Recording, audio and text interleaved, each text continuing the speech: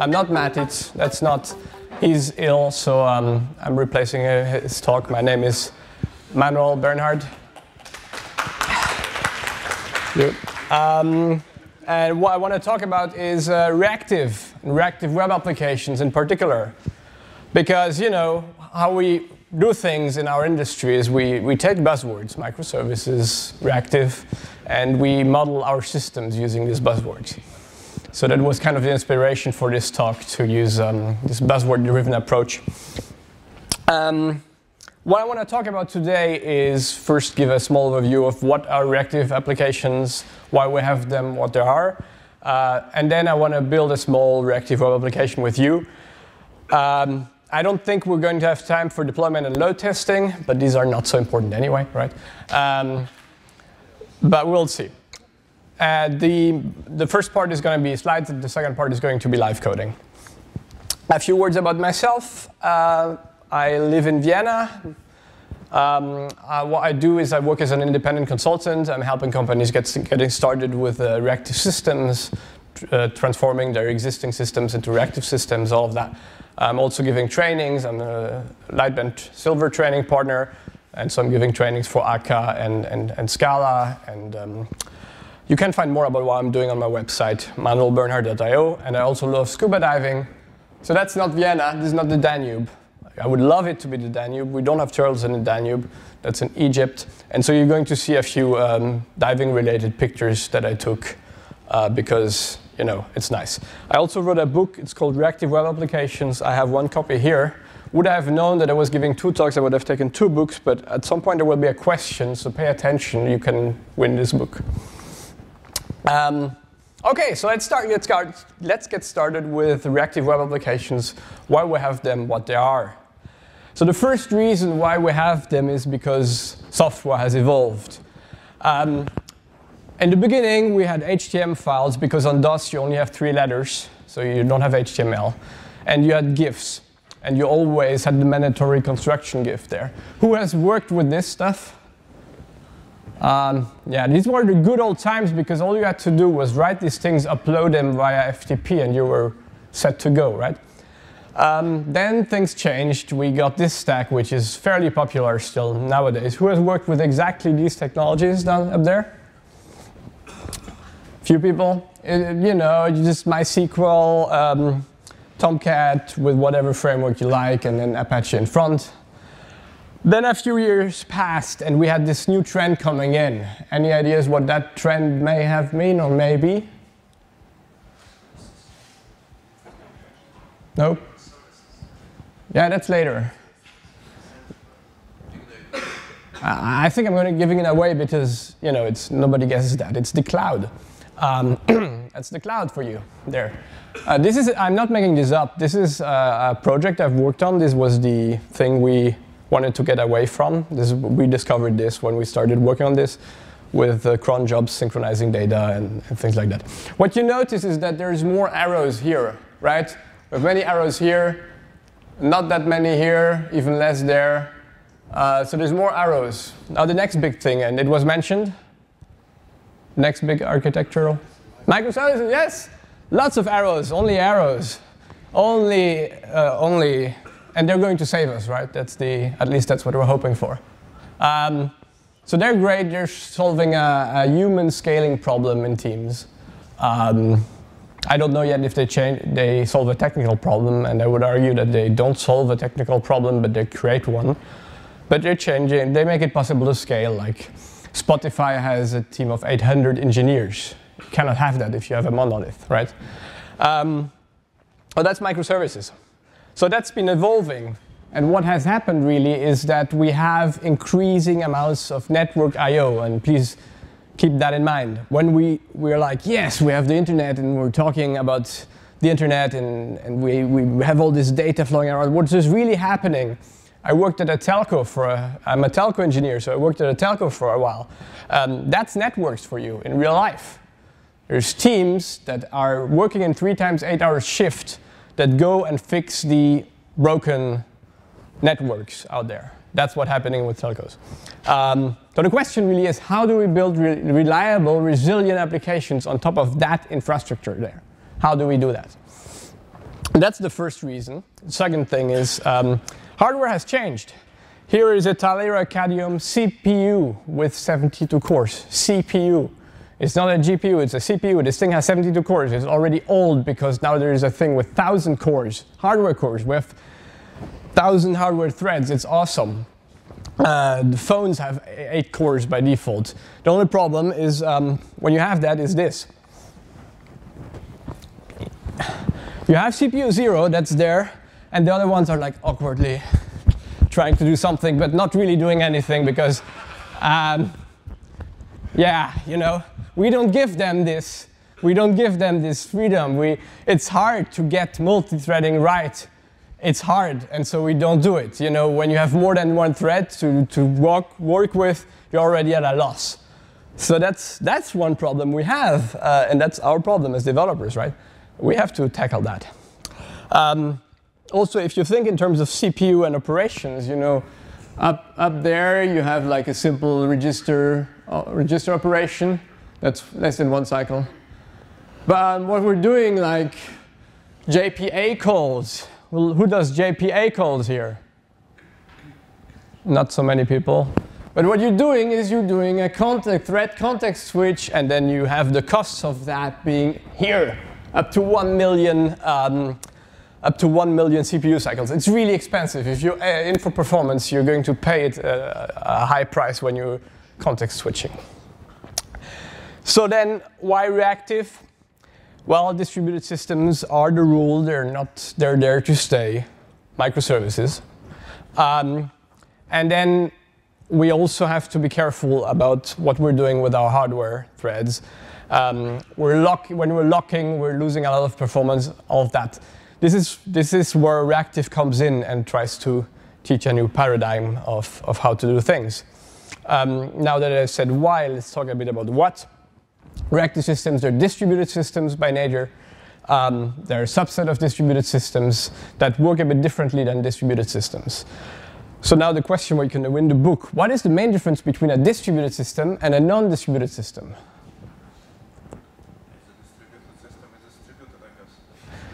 That's the different, yeah, but what's the main thing that's going to change for you in a day-to-day life when you're running and operating a distributed system? Synchronization, yeah, you have to do that, but that's not what I'm looking for. The painful thing about distributed systems. Communication, you have to talk, yes, but that's not what, sorry? Network, yeah, you're getting there. What happens with the network? Sorry? The network is reliable. The network is reliable, you're getting there. What's the main difference when a distributed system? Latency, yeah, but mostly? The lack of consistency. Nah, I'm still not there. Failure of an unknown computer causes the failure of my own application. The failure, yes, well, you're winning. They fail. Distributed systems, they fail all the time, much more often than non-distributed systems. So you're getting a book. You know, they fail, and they fail in weird ways that, you know, you're like, what just happened? That's the main thing. And in reactive system, failure is a first-class citizen. They're designed from the ground up to acknowledge the fact that they're going to fail. That's the big thing. Joe Armstrong, might have heard of him, in terms of Erlang. Repeat after me. Errors should be handled out of band in a parallel process. They're not part of the main application. That's one of the very important design choices you make when you work with reactive systems, is you don't want to mix your business logic with your failure handling logic, or you're going to get really, you're going to have to do it all the time. This is why, for example, checked exceptions in Java are a horrible, terrible idea when you want to do reactive distributed systems. So what we have now are languages, tools, and such for failure handling. And this involves functional programming that we would do with Scala, futures, message passing, all of these things I want to show now in live coding. Who has seen this? Responsive, reactive. So very quickly to go over it. We want a responsive application which is fast and consistently available. For this we need two things. We want it to be elastic, it can scale in and out. dynamically. And the most important thing, it has to be resilient. So when something fails, the whole thing doesn't have to fail. There needs to be a degradation of sorts, but you don't want to go completely offline, because that's, in many cases, that's not good. And in order to get all of this done, the idea is to be completely message-driven, send asynchronous messages all around, also for failure handling.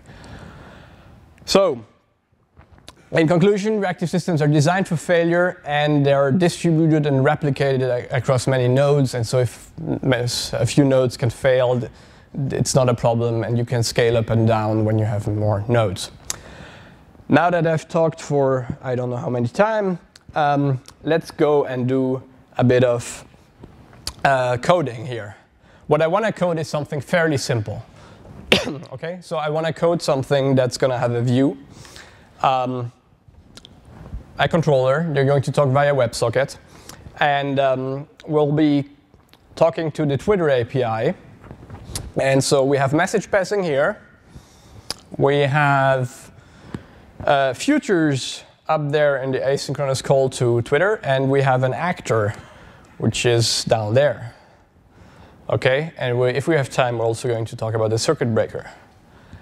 So let's get started. Let me first show you my awesome UI. I managed to make a HTML form which has one input field and one send button. There. Okay? And in code, so that's the scaffold of my application. It's a Play framework application. I have a controller here. For the moment, I only have this index method. And in the index, I have my input field here. I have the button here. Okay? And down there, I have some JavaScript, which is setting up essentially WebSocket and making sure that whatever I send it gets through the WebSocket to the server and back and displayed. So let's get started with this. And I'm going to get started here and create a few small actor. And that's an aka actor. When I have an actor, what I do, I receive messages. And here I'm going to just create a first little example. It's a ping pong. So I'm going to log the fact that I received a message. Yes. And I'm going to reply to the sender. So before I go any further, let me just introduce actors. Actors are small objects. They're very lightweight. You can have millions of them on one single JVM. They can send and receive messages to each other. They have mailboxes for that. What you see down there, these addresses below the actors, it's called an actor reference. So it's like a phone number. You never access an actor object directly. You always go through its reference. Okay? What we don't see here, but what's really important about actors is there's a concept of supervision. Each actor has a parent that's responsible for its failure. They're meant for long-lived asynchronous computation. So if I want to set up a WebSocket in the Play framework, there is out-of-the-box support for that. What I need when I want one of these things, I want my channel back out being back to the browser. So here I'm just going to echo back the message that I have here. And when I work with an actor, what I also need is I need a sort of a serializable constructor. What that means is it's called props. So props are they're really like a constructor. With the difference that they can be serialized, which is important when you have like a cluster and you send these things around, and they can be instantiated in other places. That's why you need this, mainly. So here I go. I create my props. I pass in the out as an argument. And then if I want to set it up, the only thing I do in Play is I go WebSocket.accept with actor. And I have to tell it what type do I want to accept. And I'm lazy, so I'm not doing XML or JSON. I'm just going to use strings here because I'm very lazy and I don't have much time, but that's going to be fine. We're going to see something anyway, I hope. So I have my request. The way a WebSocket is initialized, you have a normal HTTP request, and you do the upgrade, and then you get the socket back. So that's what we're doing here. I have the request. I have the WebSocket connection from the server. And now I need to tell Play, please Play framework, create my actor. Here are the props. This is how you do it. So it's pretty much built in. And what I have to do, I have to tell it where to get this socket. So in the routes file, I just add that here. And then the last thing is in my JavaScript code. That's a beautiful thing about Play. Everything is type safe. So you go in there and you say application socket get routes application socket WebSocket URL. And that's going to build the URL for me. So if I change anything, I'm not having a broken reference. So let's see if that works. So I'm reloading here. It's compiling down there. Is this readable? Or is this too dark? Is this OK? The lights are too bright. The lights are too bright. Can we turn off the lights, maybe? There is a light here. I just turned off something here. Ha! OK, awesome. There's a touch screen here. This is great. OK, here is my input field. Let's do something. Let's ask them. Yes, here we go. We did a round trip from my browser to the client, to the server. Wow, great, awesome. But that's not really anything very particular to be proud of. What we're going to do next is really, we want to talk to Twitter. And if I want to talk to Twitter, I need OAuth credentials, which I just pulled in here, because that's boring to type. I'm not going to bore you with this. So I just have my credentials here, which I fed from the configuration. OK, and now I want to fetch some data from Twitter. And so what I'm going to do here, instead of replying Pong, I'm going to use the built-in web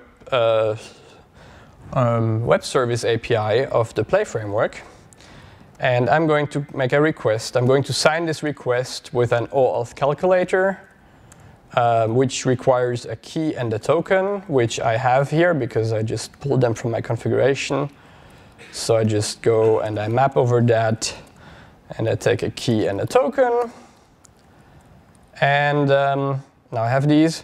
What I also want is I want to add a query string. And I'm going to pass in the query string whatever I get as a message through the WebSocket, right? OK, so through my input field there. And then I do a GET request out of this.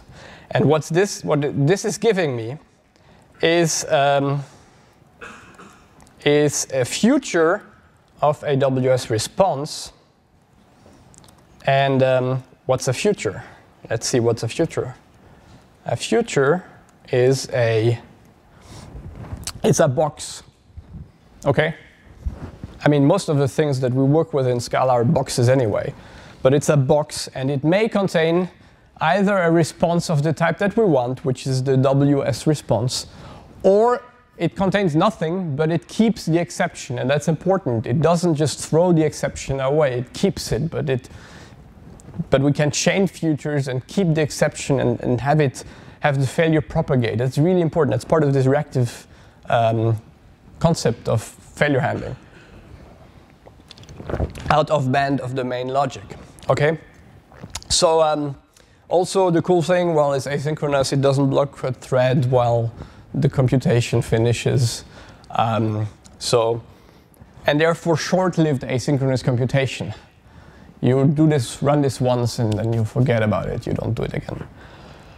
OK, so now let's run this. Well, wait. If I want to run this, I also need to get the response. I'm just going to send the body out to whatever I get back from Twitter. So now I compile, and this will fail. And it fails because I didn't give what I need if I want to run something on the future. I need an execution context. It's kind of it's backed by a thread pool. It's on what's going to be able to run this thing. And we're inside of an actor, which is great because an actor also needs an execution context to run. So an actor has a context, and the context has a dispatcher. The dispatcher is the thing that makes the actor tick, and it happens to also be an execution context. So I can reuse that one, and then I'm ready to query Twitter. So one thing that I always do, because there is always something, is querying for cats. And usually, well, you get stuff back, but you're not seeing anything here because it's garbled, because it's JSON. So what I'm going to do here, I'm just making it a little nicer. I'm not cheating here. What I'm doing is really I just parse the JSON and extract the text so that now if we retry this, I get my cats, and I get all the Japanese tweets, which I love because usually you always have full of Japanese tweets there with cats. Less kittens. Cats are... Yes? I have a question regarding your action. I think you did something very bad. What did I do? You blocked actor. Where? Where did I block? I blocked my actor. In application. So here you are getting directly. Yes? If you pipe the result of your tree. We're getting there. But this is not going to block it. It's asynchronous, right? This is a future. It's asynchronous. It's going to continue running in the background. And there's new messages that are going to come in, which can be really tricky if you mix up references. But that's an excellent question. That's the next thing we're going to get to. I'm trying to build up. Yeah? Also, a question, I'm not sure, but what if the Twitter page is completely broken and we don't have even the connection to get the result, so we basically don't get the Yes. response and all the future is broken? I love this because you're basically anticipating the next steps that I'm going to do. So, I'm just going to go forward. And because yes, what we didn't do here, what's very bad, is what if Twitter is broken? So let me call Jack and ask him to shut down Twitter. Just for the, no, that's not going to work. But what we can do, we can sort of make it break by setting a request time out of 1 millisecond. The day that this works, we will live in a different universe where they manage to really reduce network latency to the maximum. So I'm going to do that now to simulate network failure. Can anyone tell me what's going to happen when I press this button? 500 exception. 500? Nothing. Nothing. Yes, nothing, because I send and I look at my shell and nothing happens. And why is that? Because this is a future. A future doesn't throw an exception, it keeps it. So now we have to recover, we have to handle the failure, right? So what we can do with a future is we take, we recover from it, and we can chain these recovery things, and we can say which exception we want to deal with. Non-fatal is just a matcher that's gonna not catch things that are desperate anyway. I mean, these are virtual machine errors, stack overflow errors, out of memory error. If you get one of these, you're screwed anyway, so there is no sense in trying to recover from that. So you just use this non-fatal thing, and then when you get them, you're like, ah. So what I'm going to do, well, I'm going to send to my client that something went wrong here. My God. And if I want this to work, I also have to, because it expects JSON, only I'm going to do this in a very dirty way. I'm just going to, don't do this at home. And I'm going to say append message, and it's going to be the event.data, I think. So if I do this now, and I look for cats, here we go. We have a request timeout. Oh my God. OK, so failure handling, great. Only I did it wrong because I'm inside of an actor. And if I'm inside of an actor, I should be using message passing as the main thing that I want to do when I'm inside of an actor, okay? And when I do that, when I want to do that, I use a pipe. And a pipe is a bridge between futures and actors. It's implemented internally as an anonymous actor. And what happens is the result of your future, the completed future, whether it's failed or succeeded, gets sent to another actor, you know? And that way you could have another actor take care of error handling, failure handling, send it back to the supervisor, whatever. Since I'm lazy, I mentioned that, I think, and since I don't have much time, we're going to do this and use the same actor, okay? I'm not going to create a second one, but usually you create a second one. So here we go. So first, most important thing when you work with actors, before you do any line of code, take a whiteboard, draw the actor hierarchy, and define a protocol, a message protocol. Because even this small task here is going to have a protocol.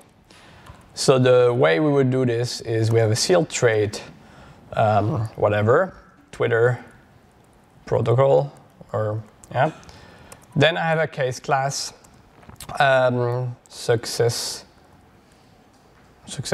yeah, whatever, successful response, or I had it called differently. I'm just using this so that my compiler will warn me. That's a best practice when you define protocols. Failed response, successful response, I think. Anyway, that's going to be my body here. And this is going to be my failure. Here we go, OK? Now, instead of sending this out directly to the WebSocket, I'm going to take and map this. And I'm taking the body here, and then here, instead of writing this out, I'm going to go and say failed response and the throwable. Now, why wrong forward references? Yeah, that's because this goes here, right? OK. So now that I have this, I can use the pipe pattern. And I can say, OK, I have the mapped result here. And I can say mapped result pipe to, that's my future. I pipe it to an actor that I want to send it to, and that's going to be myself. Because as I said, I'm lazy, and I'm not creating a second actor. So now I'm receiving the result of the future. By the way, if you don't map this into a custom protocol, you will get directly the type of the result that you were expecting if the call succeeds. But if it doesn't, you get a weird internal representation that's called, well, I forgot how it's called, but it's weird and you don't expect it. So always map these things and create your own little definition here. All right, so I think I've done what I needed to. No, I have forgotten to actually deal with the messages when they come in. So when there is a successful response, what you do is you send it out, OK? And when there is a failed response, you also send it out. Yeah, so oops, and here we go. All right, let's see if this still works. Let's reload, cat, send, and I guess this is still starting. Yeah, here we go. Let's see if it works if I remove this or, you know, make this more realistic. Here we go. Yes. Oh, isn't that cute? So that's the pipes. That's how you do with failure handling properly on futures inside of actors. All right. So now let's talk about something different, but still related. what if you're interacting with a legacy system, a legacy backend system, and that's something that's extremely frequent? You have this new shiny Echo application, but you have some legacy application that you need to talk to, and you want to protect that from failing, basically. A great example and use case case study, it's Walmart Canada. Kevin Weber did that from Lightband, or used to be from Lightband anyway, and he describes the use of circuit breakers. I think there's a webinar or something, you can look it up. A circuit breaker is like in your home. You know, when you put on the electric oven, the dishwasher, the toaster, and the hairdryer at the same time, and then you hear click, and all the lights go out. This is a circuit breaker. At home, you usually don't have industrial circuit breakers which recover automatically. These exist in you know, like in this building here, you will have circuit breakers that attempt a reset on their own. But we don't have this at home. So what this thing does is it protects your resource. So for example, this call to Twitter, I will protect Twitter against me clicking too fast on my send button, which of course makes no sense here, but imagine you had something. So you want to prevent cascading failure, so there's 3 states. It's either closed, then it's great. It trips, it goes to open, it attempts a reset, and if it feels well again, it goes back to the reset, to the closed state. Since there's not much time left, let's implement this really quickly. So how do I do that really quickly? I take a breaker. I grow next. Yes, I could do that, but that wouldn't be a challenge, would it now? Scheduler. I need to know about time. Fortunately, in Akka, there is a thing called the scheduler that knows about time. I need to know how many failures I'm willing to allow. I'm allowing 2 failures. Timeout of my calls, 2 seconds. If it's taking longer than 2 seconds, I'm tripping. Reset timeout. After 5 seconds, I'm feeling confident again that this works.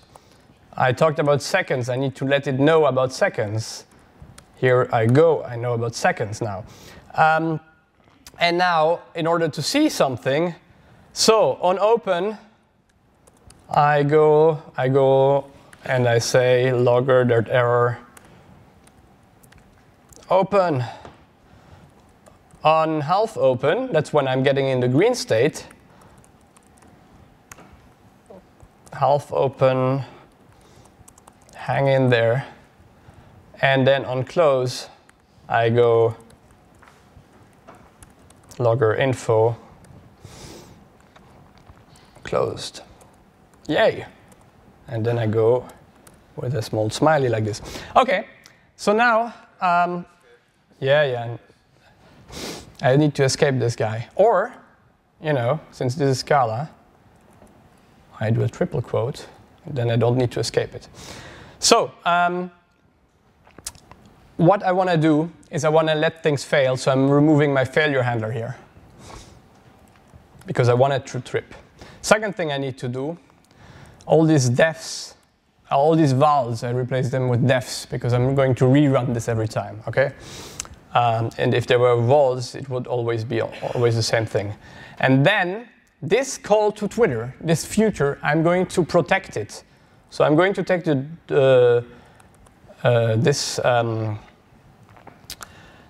this future, and I'm going to wrap it with the circuit breaker. And then I leave it to pipe back to myself. OK? So let's see what happens. I'm going back down to 1 second, 1 millisecond. Restarting this. Cat. 1 failure, 2 failures, 3 failures. And I'm open. And I continue now.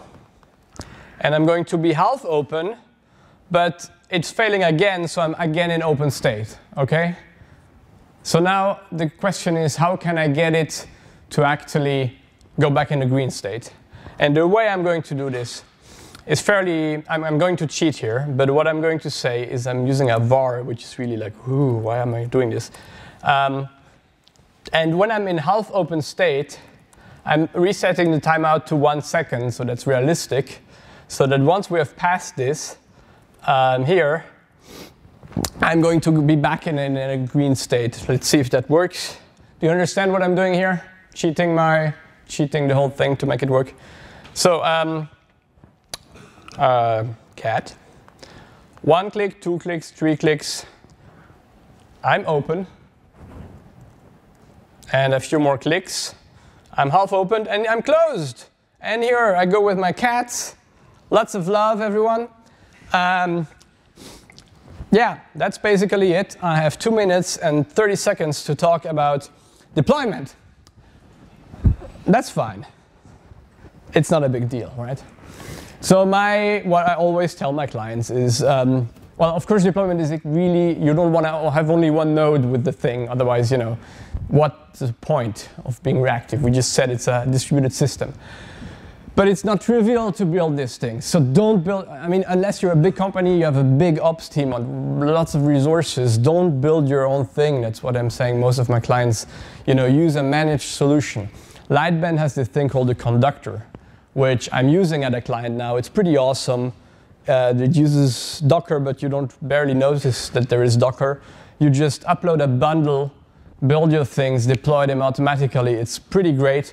So it's for Akka and Play applications, of course, but also other things. Since there is Docker, you can put anything in there. We're going to put some legacy Python in there. We're even going to put some distributed Postgres in there. It's pretty awesome, this thing. And the most awesome thing is this part here, the network partition resolution. What happens if part of your cluster here dies? These 2 nodes die because the cable, someone tripped over the cable. How to decide that I'm going to be the part of the cluster that shuts itself down? And this uses CRDTs, which are advanced, kind of advanced vector clocks, if you will, to figure out how to shut yourself down, the right one, the right way to shut yourself down, so that the important stuff keeps up. So that's one way. Here we're supposed to be Clever Cloud. Clever Cloud is like you have heard of Heroku. Clever Cloud, they have this fully managed operations idea, and what they have, and Heroku doesn't, they have auto-scaling horizontally and vertically. Heroku doesn't have this. You have to pull these things on your own. So what happens here, you define what you want to go to horizontally from 5 to 20 nodes and the size of the nodes, and then it's going, when load comes in and crashes in, it has some spares that are running off your application. So the first wave is going to be there, and then it's going to build up the horizontal and vertical so that you pay the less amount of money as possible. It's going to create this good algorithm. And then load testing, we're out of time, so no load testing. Or do you mind 1 more minute load testing? Of course. OK. Load testing. Gatling is one tool that's written with Akka and Netty. And what you do with Gatling, first you record what you're doing. You have a proxy here. You put a proxy between yourself, your browser, and your application. And so it's recording all the clicks. So it's very realistic simulations of what's going on, right? And then you create the simulation file, and you say, I'm doing nothing for 4 seconds. I'm ramping up. I'm adding more users. So you can create really diverse and realistic scenarios of how load affects your server. Because what you do with Apache Bench, the AB command, when you run 100 concurrent, that's not realistic. That's never happening. You never have 1,000 people at the exact same time. Well, sometimes when you have many of them, but this is much more realistic. There's one problem. It's limited to one machine.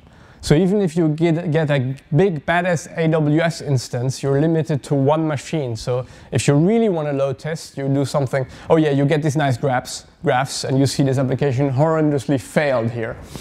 And then you see that the guys here are really poor. They have to wait for 1 second to get the answer. You don't want this. You want something much more concentrated here in terms of response times. So all of that is Gatling giving that. Bees with machine guns. Who has heard of bees with machine guns? No one. Great. I'm going to teach you something that's that's sort of, and my disclaimer here is, this is only for educational purpose. This is bees with machine guns. This is also bees with machine guns. There's a video about bees being attacked by small, well, anyway. So what's bees with machine guns? It's a Python script. You give it your AWS keys SSH access. It's pretty scary. You have to do some configuration, and then you set up a swarm of 400 bees, which are going to be 400 AWS micro instances, okay? EC2 micro instances, and you tell it to attack one target. So what happens then is you have essentially a distributed denial of service attack. So I just told you this. Don't use it for bad stuff, but use it to test your application. I'm actually in the book, in the last chapter, or one of the last chapters, I'm doing this against random.org, which generates random numbers and has an API. Of course, in the book, I'm protecting it with a circuit breaker. But while I was writing, I attacked them by accident directly, and they wrote me a nice email. Sorry if you're watching this, sorry. Oh, by the way, if you're done with this and you attacked and you tested your application, don't forget to call off the swarm is one thing, but also to delete all these EC2 instances.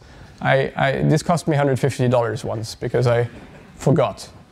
I gave a demo and I forgot. OK, that's mostly it. Thank you very much. Are there any questions? Or you can go talk to me because anyway, there is a break now. So thank you.